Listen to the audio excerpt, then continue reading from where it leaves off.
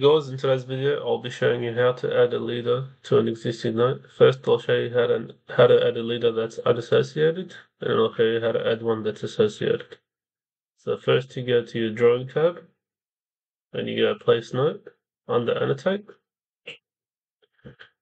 and point the leader where you want it to point. In this case, we point it here, and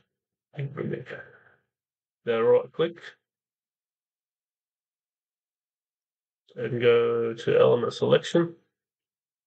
Now, if you move this node, you'll see that this doesn't move with it. If you want it to move around with it, meaning you want to associate it with it, you have to do the following. First thing you need to do, right, is go to drawing aids and click here. Make sure association lock is on. That's very important. And the next step is you need to make sure when you place a note that this is on, enabled to create association to elements. If you haven't clicked it on, it won't let you. So let's do it. Let's point here.